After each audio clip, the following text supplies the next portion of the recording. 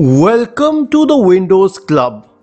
If you wish to prevent the formation of the system volume information folder in the USB drive in Windows 10, and just to let you know, the system volume information folder is a hidden folder in most of the drives which occupies a lot of space.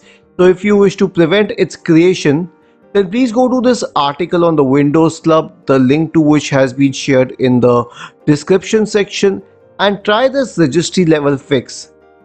Press the Windows key and the R button to open the run window. Type the command REGEDIT and hit enter to open the registry editor window. Now scroll down to this path: HK local machine, software, policies,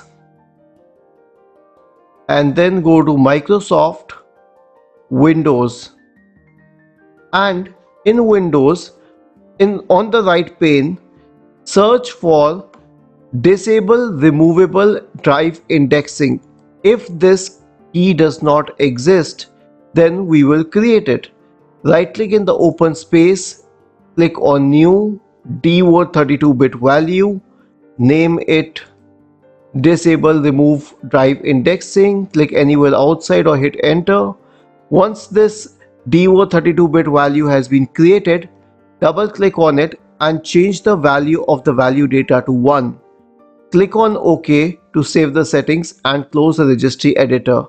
Now the volume information folder will not be created automatically in the USB drive. Isn't this easy? If you have any doubts, please go to the original article on the Windows Club, scroll down to the comment section and write your query. We will surely answer to it. Do not forget to subscribe to the channel. Thank you for watching this video and have a nice day.